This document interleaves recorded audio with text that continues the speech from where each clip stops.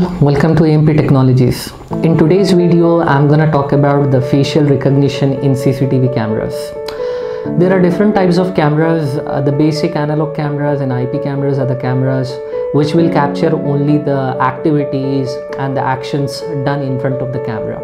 It will not identify the person, it will not identify the vehicle, and it will not identify any other thing. But it is possible in CCTV cameras that the cameras can identify the person who is standing, who is walking, who is doing whatever the activities in the camera.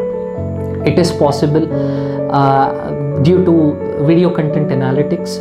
Video content analytics, it is a channel developed in artificial intelligence and merged in the software of CCTV cameras. There are different types of VCAs. Some companies works on VPU, visual processing units, and some companies will work on 3D modeling, and some companies will work on database analysis.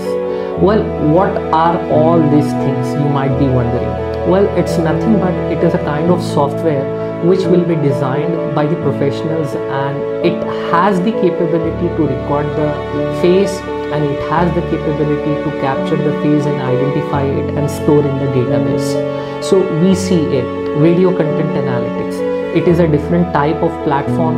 It will be installed in the smart devices like CCTV cameras or drone cameras or vehicle recognition cameras, car parking management system cameras.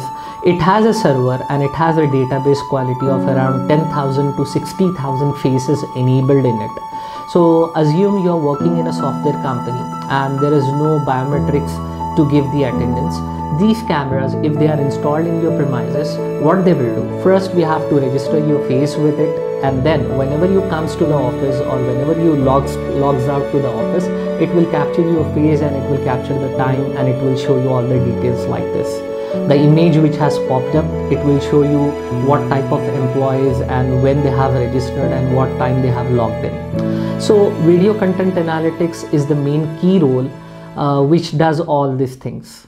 For more details, you may see my other video. In that, I'm going to explain you about the installation and the live studio representation of artificial intelligence video content analytics enabled cameras.